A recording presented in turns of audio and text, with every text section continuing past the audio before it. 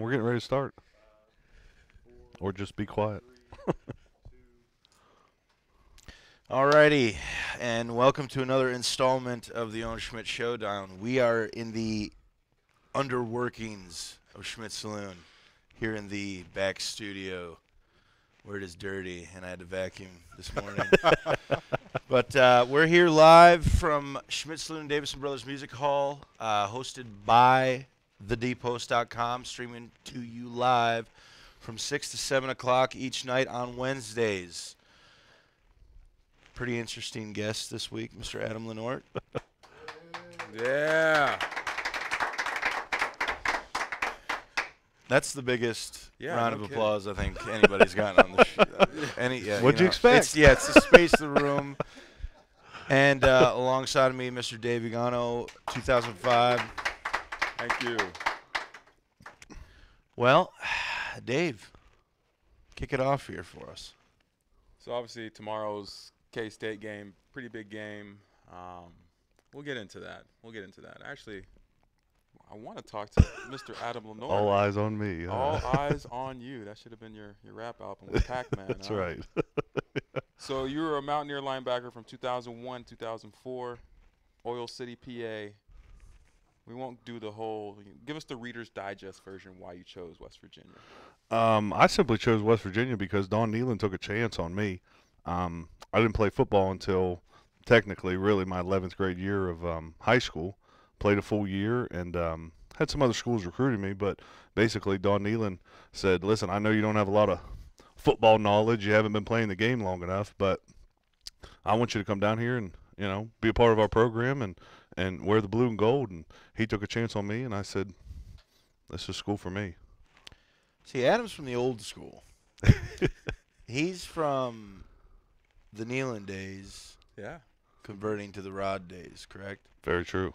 And what was the transition like Good question. between Nealon and Rod? I mean, I know both guys were very intense, but I know it was a different spectrum as far as the coaching styles. Oh, for sure. I mean, it was, Coach Nealon was that typical Joe Paterno, the old coach from Ohio State, Woody Hayes. He had that era of him. You know what I mean? That, hey, I've been doing this for 20 years, where we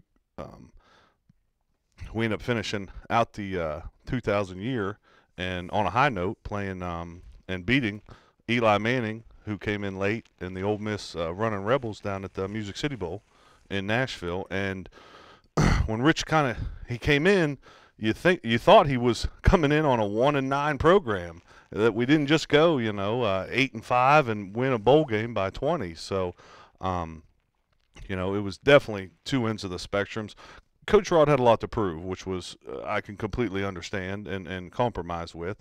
But at the same time, they couldn't have been more different. Which, now that I digress, I'm 33 years old. I'm married, have a child. God, They you're both old. old kid Mike, coming right in there. behind you. Right behind him. That they both, in my opinion, they both came from someplace good. They were both real true Mountaineers. Which once again, Owen, I'm from the old school, and I mean, you cut me open right now, I'm bleeding blue and gold. So. I know that for a fact. For sure. Getting into this, what this show's about is, the inside access, the inside scoop. What is the locker room chat? We want to see inside the Mountaineers. Give us a quick jot down, memory lane. One of those, pronounced memories in the back of your mind, just the first one that comes off bat, just whatever you remember that was like your favorite memory from back in the day. My favorite memory was coming down here for the first time because I had never played football. Once again, I mean, I had broken my collarbone my sophomore year in high school. Was right beside my offensive coordinator, helping him call plays, in Oil City High School, where Ben Lynch also played with us. So coming down here and seeing football on a D1 level where the whole state's pulling for you. You're from a small town as well. Mm-hmm. It was just, I mean, I mean, just it was, yeah, it was intimidating. It was exciting. They wanted me. I mean, I'm Adam from Oil City, who never even. I got 1 year of football underneath my belt.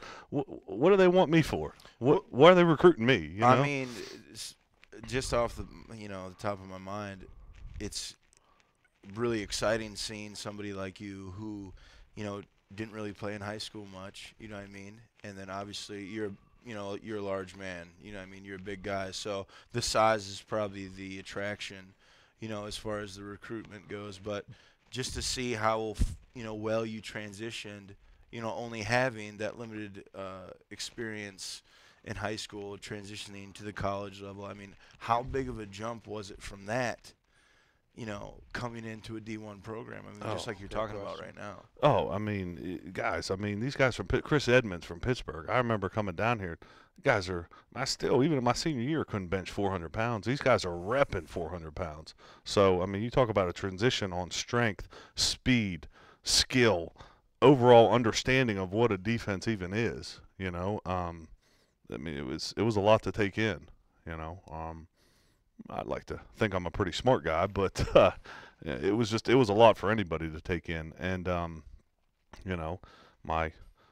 be honest with you, my belief in the coaches down here at that time helped me, move forward with my life and my career down here, because I remember thinking, I'll tell you how old I am. The scoreboard, the big new scoreboard over I think it's the south end zone, over the facility building, that was just started getting erected when I got here.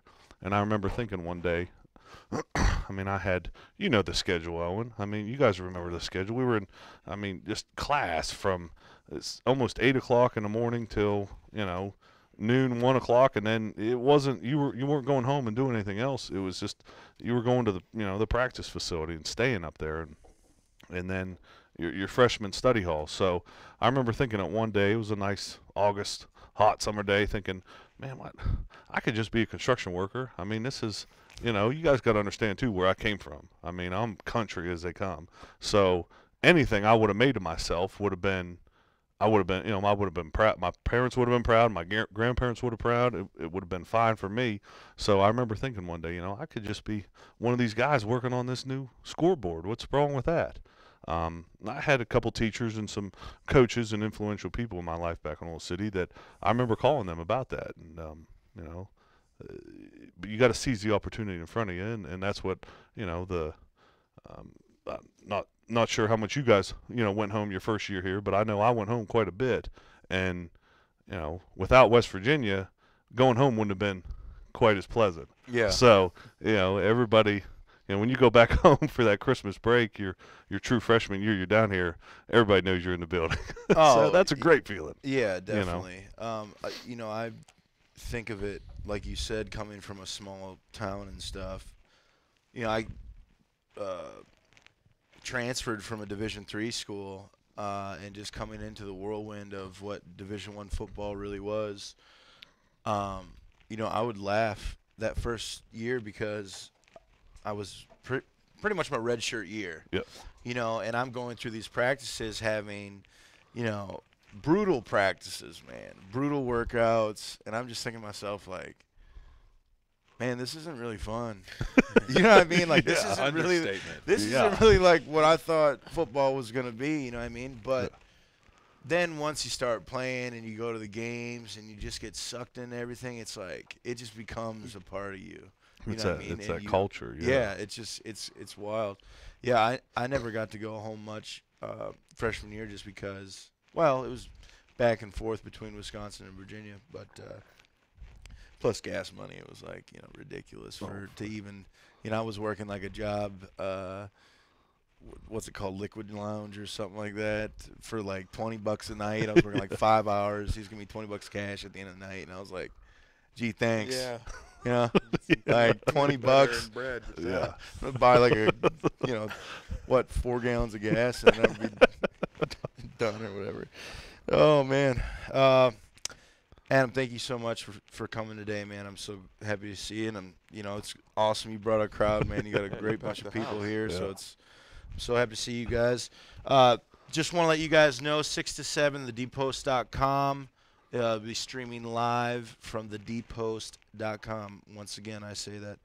Coming to you live from the dungeons of Schmitt Saloon and Davis and Brothers Music Hall. Dave, what's up tomorrow? I'm getting ready. I'm already geared up for tomorrow. Oof, I got my yes, you long are. johns on underneath. You know, I got my boots, my hat on. Some people might think I'm homeless. You know, I don't know. They might be onto something. They could be onto something. My buddy Doug Slavonic today called me and sent me a picture of my camper trailer that's parked out front and goes, "Are you ever going to level that thing out?" It's been on a lean for a while. I was like, man, I've just been so busy at work. That's the only place I can just crash. I've been sleeping on the left side too much. That's what's the problem. So it's getting cold. The air's running out of the tires. Whatever. I'm rambling. But So K-State. K-State. So K-State lost. They're coming off a bye as well. They lost to TCU 20-41. I didn't really watch that game, but the Frogs from Texas sort of punched them pretty hard. Now I'm thinking about K-State. Before we do predictions, all that, they're a pretty formidable program. Bill Snyder has done a great job building out of nothing, like nothing. I mean, you talk about before we started the show, I said I've been up to Oil City a couple times now, actually, and I like the area, but there's not a whole lot of big city like you wouldn't go there unless you knew something that was there or whatever. Yeah. I imagine that Manhattan, Kansas is a lot like that. But what it makes me think about is you played the old Big East against the Miami programs. Yeah. Give us sort of a, before we step into the whole K-State deal. The real Big East. Yeah, the real beast Big of the East. East. The beast of the East. It was to me when I was in high school watching football, that was a pretty legit conference. Oh, dude. I mean, that's a whole nother conversation. But I mean, the Big East, end of the 1990s to the middle of 2000s.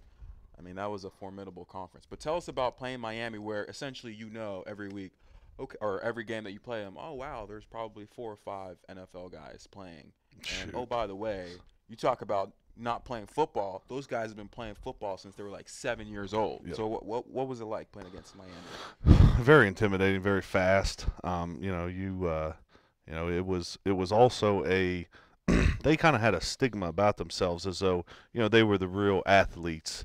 They had all the speed, all the talent, etc. But guys, in my opinion, from a core, they were the typical blue collar. Put your lunch in a pail, and we're going to work. Because I mean, Rich always talked about 80 slugs in a game. They were going to punch you in the mouth 80 times for sure. So on top of all their talent, their linemen, their tight ends, their fullbacks, they had that tenacity, that blue collar athlete, and or the blue collar work ethic, and turn around. I mean, there was just always tough games, and especially there in 03. That was a real tough one.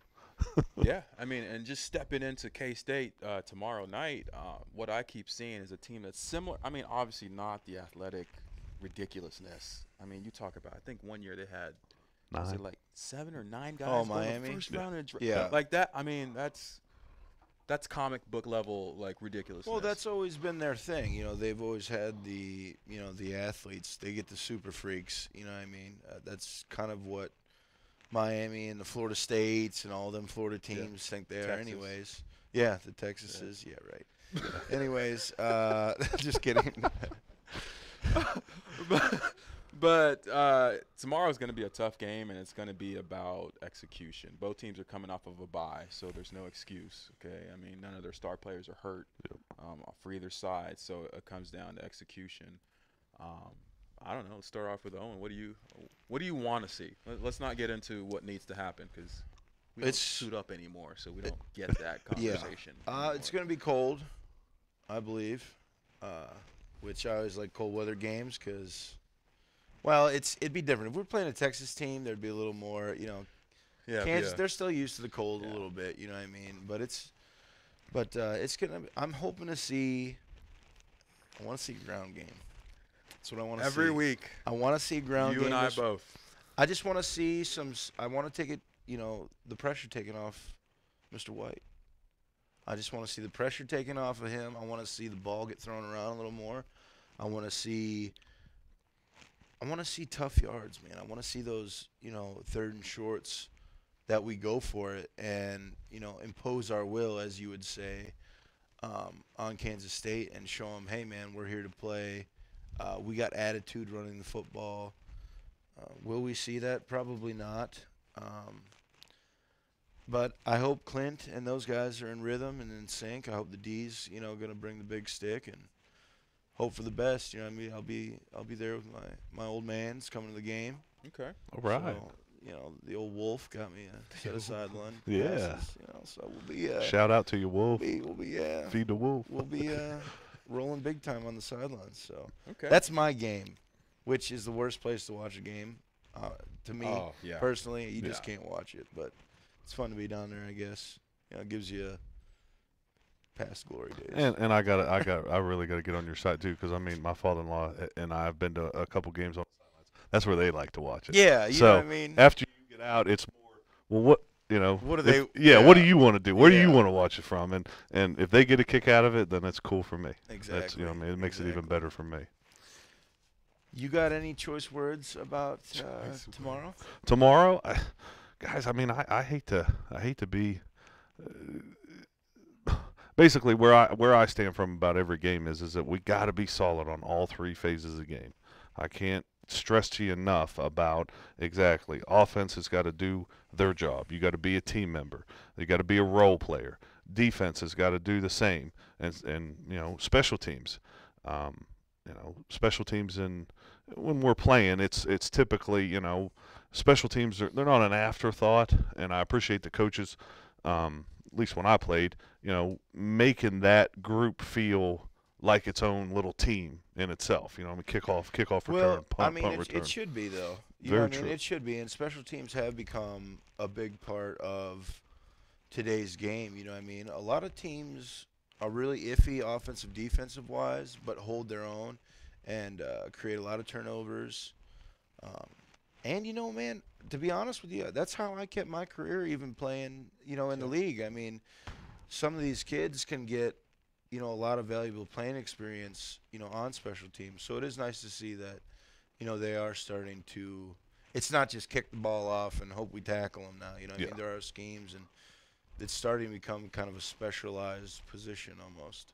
Yeah, and it's a third of the game. Yeah. I mean, it's 33% of the game. So it's like, if we're solid on all aspects of this game, exactly. I think we need to stick to what we do best, and I like our running team this year. And Jeff Castillo used to say about running, it's, hey, we got more men's to block your men's, is what it comes down. If we can manipulate our offense, you got five. You don't want 5 on 5. If you're on defense, you want 6 on 5. We got an extra guy blocking. That's how holes happen. That's how the 13, 20, 27 yard run plays happen. Is somebody breaks or somebody on defense makes a mistake. So it's about eliminate all around for me. It's about eliminating mistakes on all three aspects of the game, being solid. You know what I mean? There's a lot of games we played in, and I know you can probably both you guys can attribute this, is that they come down to basically 5 big plays. Okay. And the momentum with the crowd, and usually it's a special teams. Out of those 5 plays I'm talking about, Yeah. 1 or 2 of them is a big special teams play. A real close game is what I'm saying. And if those go your way, and you play hard, and you never give up. I don't want to be cliched, but it's like you can't take a play off. And that was another reason why I think Don Nealon liked me, was because I was one of these high motor guys. I mean, I was on the field every play, and I wasn't taking a play off. It wasn't. I wasn't taking a play off on punt. I wasn't taking a play off on kickoff return type things. Because and once again, now that I digress, the game is so. You know what I mean? The game's going to always be here. Yeah. The game's going to be here way after we're done even talking about it here in another, say we don't even mention the game in another 50 years. It's still, God willing, it's still going to be here. So for sure. respect for the game is what I've kind of come to appreciate now that I, watch, and I'm an avid fan. I mean, I go to every Mountaineer game I can. It's crazy, and maybe you'll be able to agree with me on this, but I feel like when I kind of was like, all right, I'm done, I thought about all the plays that I loafed on. Yes. Yeah. And that was like horrible thought. That was like the only thing I could really think of. And to be honest with you, I really did play as hard as I could, but there was a few in my mind that I thought I had loafed on or whatever, but it was only like a handful of plays, so I was pretty happy about that. But I mean, that's kind of how serious it was for me. It was like, dude, I can't ever play again, you know what I mean? Yeah. It's like it's over. Yep. But yeah, that was like the first thing that popped into my head was that. But I was always real hard on myself about the loafs and all that stuff, so it didn't really matter. But Dave, what do you think? Also, I'd like to see turnovers. Yes. We gotta eliminate. Eliminated and made. Yes. Defense make them. Offense eliminate. Yes. Yeah. Oh, I mean, I'm forever the bad guy, but I mean, I think that this is a game that the Mountaineers can do well in if they, like Adam said, like you said, they're solid and they don't make mistakes. Kansas State does not make mistakes. They're like a purple machine. They don't make mistakes. They don't have a flashy offense. They're going to line up. You know what they're going to do, and they still do it. It's almost kind of eerie how they're good at that. They're disciplined, man. Yeah, and those are things, like you're saying, those are things that, I mean, it makes me think of when we played here. I was talking with Normal Drew earlier in the week. We're talking about Kansas State, and it's like, they're so vanilla. They're just so kind of blah. So yeah. blah. They You are. watch their plays, and you're like, how in the world did they score off of that? Like, that is Pop Warner high school level stuff. But then you watch, I mean, to be honest, you watch the Mountaineers, and you're seeing plays that are not being hit. You're seeing mistakes. You're seeing guys not finishing blocks. And that's where the gap is. So if the Mountaineers can close that gap tomorrow, they're there. I like seeing the discipline and the simplicity, but it's efficient. You know what I mean? Yep. They're not wasting time. They're getting the job done. They're doing it correctly. They're not wasting time with penalties and bad throws. They're very on key, and that's a very scary thing. If you think of football teams in college, especially if I think of like the simplest one ever, I'd think of Navy. Oh, You know what I mean? What a simple football team, but how effective in the way that they conduct business. Super disciplined, making minimal errors, and they just drive the ball down the field. You know what I mean? So we really need to be, to me, on point tomorrow because we need this win. Yes. This is not – if we lose this game, then it's like who knows what's going to happen. I mean, it's just going to be a spiral effect. This needs to be the stop of what has happened. I'm glad we had a bye this previous week to kind of get our head around things and regroup and get away for a little bit and come back. But we need this win bad, and it's going to take some good football by the Mountaineers to put a game together. Yeah, and when you start to talk about, there's 2 games left in the season, and there's going to be a bowl game, but this is one of those games where it can sort of taint what has been. Yeah, we lose these next 2 games. Year. It's like, man, what a promise to nothing. I mean, it's just like it leaves such a bad taste in your mouth for the rest for next year. Yeah, the close score to Alabama. You know what I mean? The heartbreak And loss we've there had some at heartbreakers, TCU man. That's this year. the crazy thing. It's like if we don't finish these 2 games, guys, this is why you play the game. And finish. I mean, how many times is your coach? I mean, how many times does that come up in a conversation? It's like every other sentence. It's like finish. Finish. You know what I mean? Finish. You can't. And so many of these games that we've been in so close, it's literally been just minor finishing points. So we'll see tomorrow. Hopefully the break was well needed and they took advantage of what happened. But we'll see. Yeah, that's why we play the game, right? That's Alan? why we play the game, right? That football never bounces twice the same way. Yes, it right? never does. It never does. Trust me, I've we've all. Look stupid Oh, trying man, to it's expect it to fine. come at you Oh, and you're like, please, just keep going. You know what I mean? oh, it's on film too. Good. We're at about the halfway mark right now. We got a great crowd in here tonight. If you guys have a question, just speak up, please. Let us know, and we'll hopefully we can Is that- answer Red- it. I guess we got He one got in the a back question. here. He wrote it down, so I'm He wrote- scared yep. already. My name's Joe McCarthy, and I follow the Mountaineers, and I love where they are. As you transition into the Big 12, where do you think we're going to go with recruiting? And you alluded to a little bit about Florida and those other programs having great recruiting going on. Is it not just the weather? Do you think we need to do more recruiting down there? And what are going to be the things that's going to bring a young kid like yourself when you decide where to go to Morgantown to play ball? Oh, wow, what a super awesome question, Joe. Thank you. The question is, how can the Mountaineers up their recruiting game before the Big 12? Right, Joe? Is this what you wanted? This brings me back to Coach Rod a little bit and that whole debacle when he was, who really knows what happened? I don't really care. I don't think anybody does. Perfect. But just the way it was all conducted, I know what Coach Rod was trying to do was bring what Florida and Miami and Penn State and the Texases, those type of facilities to Morgantown. This isn't a southern state, so we have winter ball here. That drives a lot of kids away, to be honest with you. I don't know why it does, whatever. To be honest with you, good riddance because they're probably soft and we wouldn't want them anyways. But, Very true. but to me, I think we have really great facilities. I think we really do. I think it's really tough to ask a kid from Texas or that part of the world really to make the trip across to a school like West Virginia just because it's a long ways from home.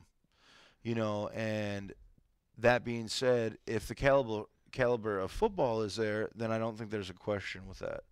But I think being up in the air like we have the last couple years, those are making breaks. If you're doing 9, 10 win seasons, going to big bowl games, recruiting I don't think is much of an issue. But like I said, being up and down here a little bit, who really knows? I mean, where are we going with recruiting? I mean, have we been making the right moves? I think we've had some good, some good key players that we picked up, but nothing really that's been inspirational, I guess. Yeah, I mean, I could almost write a thesis on this, but I want you to go first. What do you think? I mean, Well, you're from Oil City, PA. You're not from Pittsburgh or Philadelphia or D.C. or Baltimore or Columbus. You're from a small city in Pennsylvania. I I would hit back on some of the main things that Owen hit on, which is, what's the university? What's the football program? What are they doing, on the whole to better the facilities that we play in, which is exactly why, people ask me today, even out in the streets, anywhere, out in a bar, wherever you're at, that, what'd you think about Coach Rod? Well, how can you fault a guy for wanting to make the program better? How can you fault a guy for wanting to make the facilities better for the kids that are coming and the kids that aren't here yet? They're still in 9th, 10th grade and playing. So it is a tough issue. I mean, you want to talk about competition. Exactly. Go to an Ohio State. Go to No. Florida. Every year they're doing a remodel or something. Exactly. It's really tough for a program like West Virginia that, yes, they do have, tons of people that are willing to help out, but is it being spent in the right places? Are you going and visiting? I know Coach Rod and those guys used to visit programs. And literally, they'd say they're going for coaching clinics, and they're going down and check out the facilities. Straight recon. Yeah, exactly. They're going down to see how can we make this place just like this place. And Adam, what you were saying, I think it's just a matter of resources and a matter of somebody really getting in here and wanting to stick his neck out there. First, you got to win. You know what I mean? Exactly. First and foremost, you got to win. And Winning solves everything, right? exactly, and it does. You know, I mean, who wants to be a loser? Nobody, obviously. But I mean, that's the big thing. Got to win ball games, and I think we got spoiled a little bit with Rod being here, and now it's just like because it seemed like it happened so quick. Yeah. You know what I mean? It was just turned around overnight, and then now it's like we're not bad, but we're not, great. Exactly. You know what I mean? We're lost in a shuffle right now. And I think that some of the state feels that way too. Yeah. Because when I played, you knew where the state's heart was. Oh yeah. And right now I think we're in a position where we need to see some blue and gold show out in some people maybe that don't have it, but. Once again, this is going back to the West Virginia University. This is going back to the football program here. It's been here for a long time, and it's going to be here for a long time after we're out of here. So, yeah, I think the sneaky thing, and you touched on it, the sneaky thing about the whole Coach Rod debacle, that should be the name of whatever 30 for 30 comes out about that a couple of years from now. But the sneaky thing is that he saw it, and he was trying to bridge that gap before it was an issue. Oh, exactly. And I mean, I could talk about Coach Rod for a while, but the beauty in that is that he was still getting guys here. Okay, Nealon got you here. I mean, I came here from a junior college, and the one thing that sold me on this place, sight unseen, was that guys made themselves here. I mean, you talked about good riddance if you don't want to come to a colder climate. I mean, good riddance if you don't want to work to earn your playing time or your scholarship here. So for me, when we talk about recruiting, it always comes down to winning and vision. I'll never forget what Anthony Beck told me about Coach Nealon recruiting him. He was like, "Yeah, you're a 6'4", 6'5", 185-pound guy from Pittsburgh." Yeah, well, I think he's actually from the Philadelphia area. That's right, Philly area. And he was like, you can come up here. You might not play. This is a first-round draft pick, mind you, okay? First-round draft pick by one of 4 draft picks for the New York Jets. Like, you might not play to your senior year, but we're going to put some meat on you, and we're going to teach you how to be a man and how to be a football player. What do you say? And Anthony was like, heck, why not? I mean, I might not play till I'm a senior. That's 4 years down the road. So imagine a grown man coming into your house and telling you 4 years down the road, you might be a player for me. And he tricked him. It worked. He it tricked worked, him. and He tricked him. tricked him because Anthony played, 15 years in the league, 13 years in the league. He tricked him. He knew how good he was. He tricked him. I mean, but isn't that what we're talking about? You have to have the eye. I mean, I think a training day. Forgive me. No, but you do. But he's like, you got to have the eye. Rod had the eye. Nealon had the eye. I'm not saying Holgerson doesn't have the eye, but it's a special recruiting to me it's a whole nother world. It's not, but it's at the same time it's the same thing. You got to look at your playbook. What does your playbook need? Okay? What do you need to succeed? It's not, oh, well, this guy's the best player. Obviously, that's why I'm taking him. Yeah. I think that's where people get caught up, and make the wrong decision. Last week with exactly. The Braxton Miller question. I mean, Braxton Miller is a great quarterback. Great. Can he play in the air raid offense? Maybe you're a receiver. I mean, I'm just being honest. Yeah, and you gotta get the guys that are your specific type of offense. And with recruiting and the whole coaching world and everything, it's crazy. It's like, who's going to be the coach next year? We don't know. Well, we're only giving you 3 years. It's like you never really get to see a coach's plan really even develop anymore because everybody just wants the result right now. So it's hard to really get a grasp on where Holgs is going with this whole thing right now because he hasn't really just now he's starting to get his guys. Oh, yeah. You know what I mean, I tell people all the time, I was like, you may love Holgerson, you may hate Holgerson. You got to give him 3 more seasons before you can even judge him. Yeah, we're talking about the 4th. He's in his 4th year, and everybody has strong opinions. Either way, whatever. But you still got to give him 3 more seasons, And I mean, that makes me think when you coming out of high school, limited football experience, how long did it take you to figure out how to play the defense? I would say pretty much the whole time, right? I would say. So imagine trying to teach 18, 19, 20-year-olds that.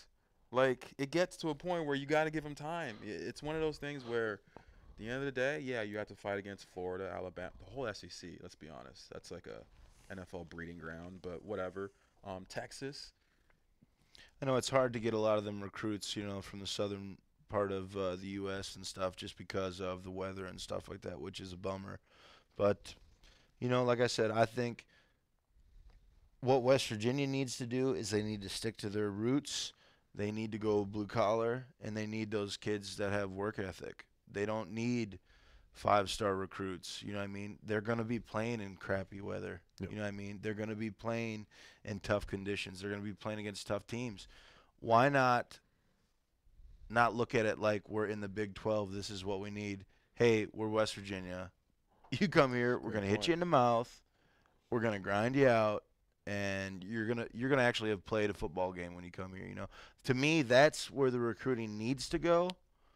But I'm not getting paid the big bucks. You know what I mean? I'm just sitting here Not yet. and yeah, not yet. Yeah. Yeah. We'll petition for that. We'll bring all the staff back from the older crew and That was a great question. And I'll tell you, I always like being recruited by guys that I knew had been there and done that. yes. That to me, I don't care. I don't care if the limited experience I had in high school or my senior year here, a guy that had been in the foxhole and been there, done that, meant a lot more. They held a bigger stick to me. You say that, and I was very fortunate to have a great coach when I was here, Calvin McGee. He literally, him and Bill Stewart, Coach Rod and those guys, but mostly Coach McGee made me into a man, dude, and he taught me how to be a great football player. It was not about, how fast or strong I was or whatever. It was about just every day waking up and doing it again and showing that I was improving. I want guys that can learn, you know what I mean, quickly. They make very few mistakes, you know what I mean? And it's not hard. Simplify the offense or defense if you got to, But getting back a little bit, I lost track, but Calvin McGee, great coach. When I got to the NFL, I thought I was going to have like the greatest coaching in the world. And it's different there. It's more of a good old boys network where these are all my buddies, and I'm just giving them a position coach, and I'm telling them what to do. It's tough for me, and I loved all my coaches, don't get me wrong. It's like you said, the foxhole. It's tough hearing something from somebody who's never done it before, and I'm telling them, hey, man, listen, I know I haven't done this long, but I don't have a 23-inch neck for nothing. Yeah. You know what I mean? Exactly. Like, there's a reason I built my neck up. You know what I mean? But That was a great question. He yes, has another thank you, question. Joe. And Joe's got another good one for Yeah. us. Do you ever see yourself coaching, any of y'all? Ooh. Do we see ourselves coaching? I'll start with that. Is because when you talk about building the programs up, it doesn't. I don't feel it starts with just you getting to high school or getting to college and playing ball. I think it starts at community level. When you talk about Pop Warner, Pee Wee League, that's how I developed. How my dad wasn't around. He helped me become my coach, Bob Stone, Harold White. They helped me become a man, and they helped me understand what values were. So, are we going to do a better job as a community here, developing that Pop Warner or Pee Wee League? And that's where I feel that we can get a little bit more of our recruiting from. Okay, so just dropped another stumper. Thanks, Joe, again. The question was, through development of community, through our youth programs, can we get teams for our league from there, or can substitute out anywhere else? And do you see yourself ever being coached? And yes, and us coaching, all three of us. Eventually, I come from a long line of coaches. Actually, the guy who just moved around the corner was my dad. He coaches as well. And then my grandfather was a high school coach for 36 years. I would love to coach. Right now, I can't sit there and say I'd do a good job right now. I just don't think I'm ready for that. You know what I mean? Because when I go into it, it's going to have to be a full-time commitment. For me to say I'm giving the most to the kids, you know what I mean? For me, in my aspect, that's right now I don't. Down the road, yes, I definitely want to get into it. I've been actually working with some of my buddies just on staying tight with, playbook and the, jargon and all that stuff, and just keeping it fresh. But But we'll see. And as far as the youth comment goes, I think you shouldn't be able to coach youth football unless you've taken a test on certain things. You know what I mean? Kidding. I feel like coaches should have to go through training programs on how to properly tackle, how to properly teach a kid to, lace his shoes up, whatever. I don't care. It seems like, and what I was saying about my father that just walked out, they are the craziest bunch of coaches in the world, dude. They all played at the college level somewhat at some point in their lives, and they are like, it's like mini Coach Rod teaching these kids, dude. I mean, my dad is just getting up in everybody's behind and just, dogging these kids. But they love it, man, and it's not overkill. It's just, coaches can be so influential in kids' lives, and they can be, in some aspects, way more influential than parents, just because it's a different relationship. I'd love to see our youth programs have to go through some type of courses like that to better themselves at educating our young players on how to play the game. I think we could benefit tremendously from that. As far as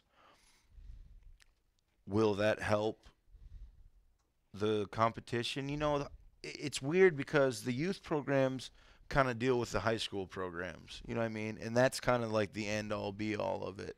They kind of, if you're in whatever, you're supposed to go to Morgantown High School, you kind of always run Morgantown High School plays. At least in Northern Virginia, that's how they do it. So when them kids get to, the high school level, they're already ready to go. They got their stuff on lockdown. They know the plays. So I think we could benefit a little bit from there. But, what do you guys take on it? For me, the community side of it, I do think that that's a tough question, only because it takes years, it takes decades. Yep. To build that infrastructure in, there's a reason why Texas and Florida, goodness gracious, they have spring ball. It's all year round. Yeah, spring ball in 7th grade. Like, yeah. Are you kidding me? I wouldn't have done it if I was a 7th grader back then. But I think it's an important part of raising, and I say raising, I don't want to sound disrespectful at all to West Virginia college or high school football or anything, but it's a way of making it so that you have more talent coming up through the ranks for the whole state. So, I think that's a good point. As far as me coaching specifically, after my playing days, I don't know about you guys, but after my playing days, I was like, I will never coach past high school, never in a million years, mainly because it's just, it's a full-time job, man. It's Them two coaches, full-time jobs. If you have a family, it's you're impossible, just, man. You're It's impossible. I don't ever want to spend that much time away from my wife and my family. I don't want to do it. But youth leagues, I think that's the only level I ever want to coach at, because you get to impress upon these young men and sometimes young girls how to play the game and what's really important. You're talking about Coach McGee. How many coaches can you just rattle off that told you the truth? Yeah. Because, and that's what you want to hear. That's what you want to hear. You don't want to hear, I don't want to hear, I want to hear, how can I do it? How can I do it efficiently?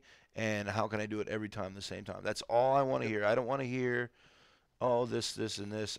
I just want to hear the truth. I want to hear if I'm not playing well. You know what I mean? The coach has to be completely honest with you. Yep.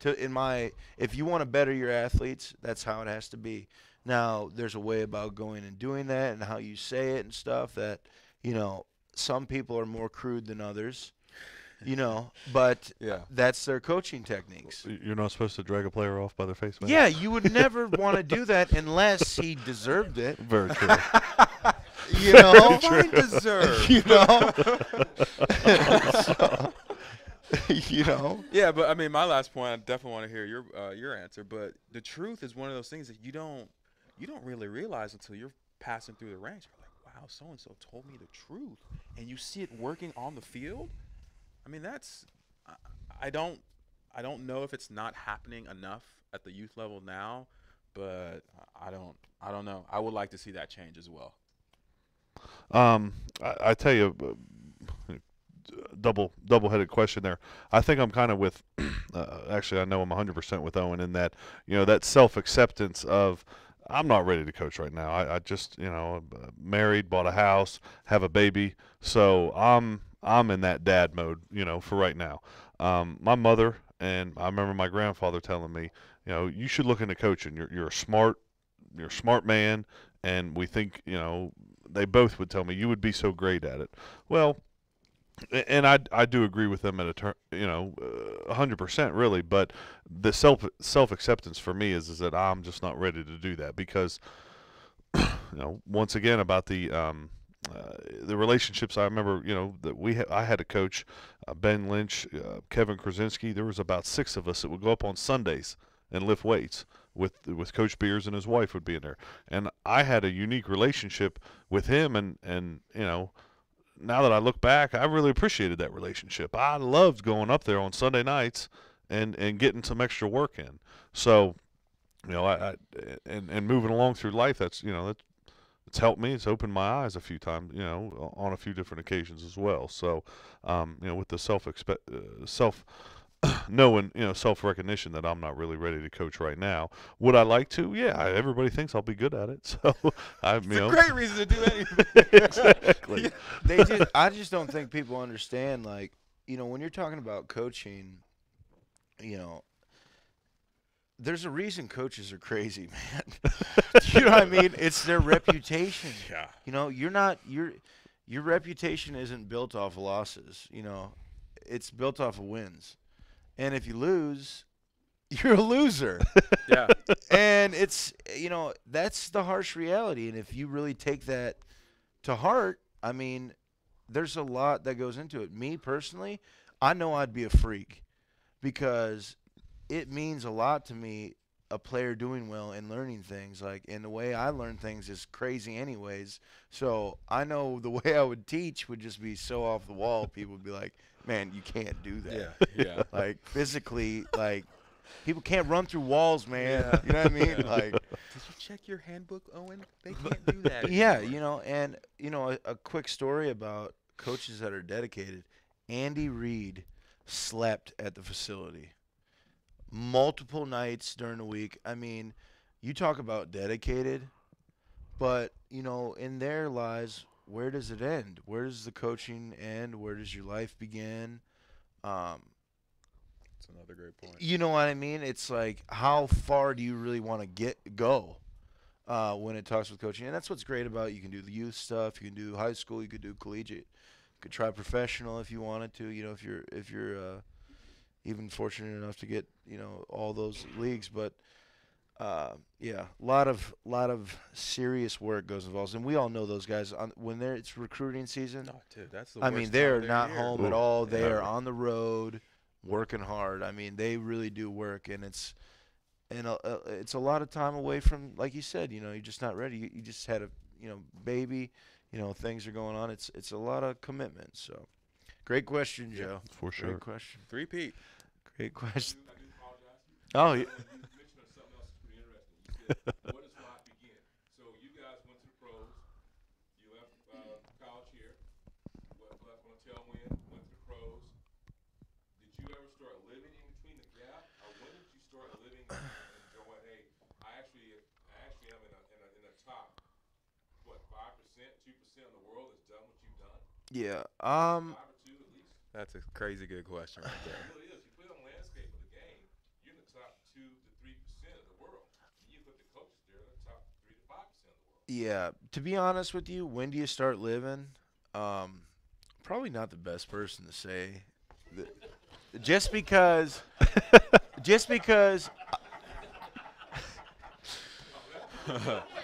Bam! The only reason I say this is because I do a lot of cross training, and a big part of my training was I snowboarded in the wintertime. And I'm telling you, man, there's no workout better for your legs Oh, I can imagine. than skiing and snowboarding, dude. Perpetual It just, squat. I mean, yeah, you can blow it all out and end it, but I always loved football, but it was never completely my way of life. You know what I mean? I still had to do that stuff too because it was For you. it was me. You know what I mean? And that's even in high school, it was like, yeah, I was doing the football thing, but I was also riding my BMX bike after practice every day and Loving it. destroying myself. You know what I mean? So it was Playing like, your guitar, everything. yeah, whatever. You know what I mean? I still had to, for me to get the full benefits, because football has been such a great transition for me. I've been so fortunate and blessed to make, some good money and have, some money in my pockets to, further it with opening businesses and stuff. But at the same time, yes, where is that? There's a fine line between too much and just enough and maybe none at all. I think it depends a lot on the person. Dave, you want to talk a little bit Yeah, about I mean, after I college? didn't. Yeah, I mean, I played arena ball, so it's a little Yeah. bit different scope than yours. No, but not at all, though. It's but- still football. But one of the things he said is, did you sit back and realize you're top 2 or 3%? I mean, I'm not going to sit here and run down my story or anything, but I'm a junior college kid, came out here, blew up my knee my senior year, my only year here, and I still made it to arena ball. So if I would have sat there and thought about it, like, man, like, I've made it. I've arrived to a certain degree, which reminds me of one of Coach Rod's favorite things. It's like, do you think you've arrived? No, Oh, yeah. my Oh, Lord. jeez. And it's like, oh, bad nightmare. But I remember even when the first time I got cut, I remember telling myself, I was like, wow, the crazy thing about my journey right now, because it's a journey, I mean, you're talking about snowboarding, all these other things that define you. Football never defined me, but it was so much fun. I mean, for it's sure. so much fun. But the thing that I would always lie to myself, one of the words that, I guess it's a compound word, you said was self-acceptance. If you don't look in the mirror, I mean, the game will eat you alive. Whether you're a coach, you're a player, whatever, it'll eat you alive because there's so many things that are nice and shiny that you can do or that you can have access to that will, cut you up. And for me, as far as living my life, I wanted more, which is usually not good, but I wanted more of my improvement and my learning. So the little time that I played, I was always, I mean, I don't know if you guys follow arena football at all, but like they have a jack linebacker. What the heck is a jack? I mean, Oh, there's yeah, the Sam, game is Mike, crazy, And yeah. Will, what is a jack linebacker? Yeah, it's totally and different. just that learning is what drove me to just honestly become a better person. When I first came here, 335 stack, I was like, "You got to be kidding me!" I didn't even know what that was, to be honest with you. But I mean, don't get me wrong. We played a somewhat crazy zone type of defense in junior college, but I was like, I mean, okay, but why is there 5 safeties at a big D1 school? But I mean, for me, it was really like honestly lying to myself while I was playing. I was like, okay, you haven't done anything. Keep going. I just really can't believe we've been sitting here for 53 minutes already. I feel like we blows just my got mind. here. It's the good questions. I mean, the it's good it's a good questions, and yeah. I feel like we've been here for 10 minutes. It's fun. I need to, you know what I mean? I need to rewind this and listen to this again. We've all made some good comments here. It's good hanging. What I mean, we're about 8 minutes or 7 minutes out here till we got to close up. And thank you guys so much for coming. Adam, thank you so much. Dave, again, thank you guys so much. Thank you, guys. Don't forget, every Wednesday, 6 to 7 here live at Schmitt Saloon, hosted by thedpost.com. They will be streaming this live throughout the week, so you guys can check it out too as well. And right now it's streaming live. Let's get a closeout. I got a question for you.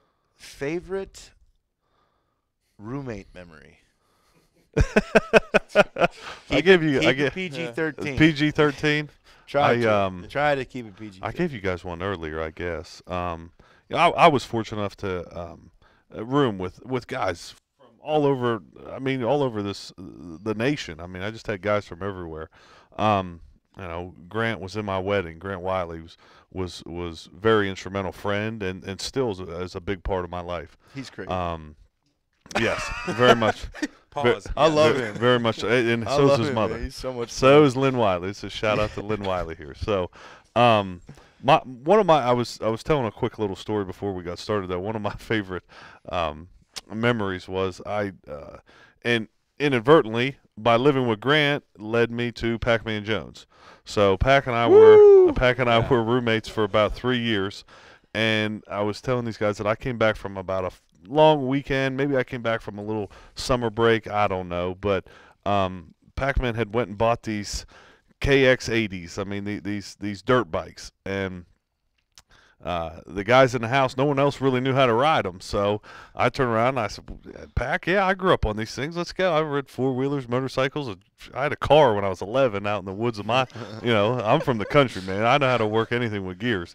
So I said, let's go riding. So we're over on the law school hill. We're riding all around. I mean, we were on, streets in around where the varsity club is, around where the stadium is. And we got called, the security police, the security guards from Ruby. We got called because we were running up the old law school hill. So Rod got wind of that, and one time, I think the actual time he brought me into his office was Pac and I actually rode the dirt bikes to the stadium for workouts. And Barwis was like, "What are you two doing?" Long story short, Coach Rod gets wind of this, and I mean, he pulls me up because I was a senior that year, and Pac-Man was still a junior. He was, later on, he declared and became the 6th pick of that draft. Though, I remember Rod just looking at us, and especially me, going, "What are you doing, man? I mean, Adam, you got a good head on your shoulders. You're out riding dirt bikes. We're trying to prepare for the season here. What happens if you lay this down or this breaks or what are you two even doing?" And sitting back going, man, what was I thinking? 22-year-old grown man having a fun time. I mean, hey. I always think of when Coach Rod would get mad, he would squint and his voice would like go up a little bit. It's what are you doing, man? What are you doing? What are you thinking, man? Yeah. He was. Oh man. Taking a chewing from him was just. It was an experience. That would humble you real quick. Super quick. I mean, you want to talk about a guy who could pick the word to make you feel like this big. Like, he had it right away, dude. He had it right away.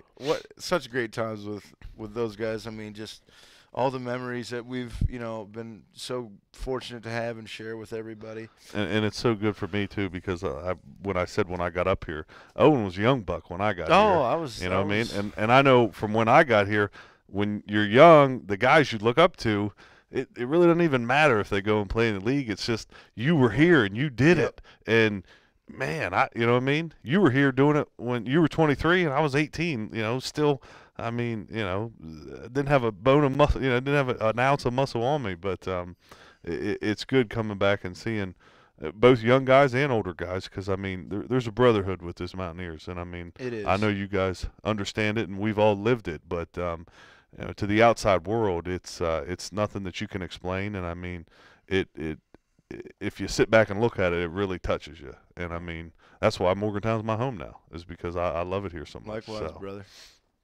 Hey, once again, Mr. Adam Lenort, Mr. Dave Igano. Thanks for having me, guys. I had a blast. Thank you guys so much for coming out to the Owen Schmitt Showdown. Like I said, every Wednesday from 6 to 7 p.m. here live. Apologize for the small room because we got a rock show going on right now. Yeah. So. Yeah. But we'll convene next week in the big room. So thank you guys so much again, and take care. Thank you, guys. See you guys. Thank you. Right on.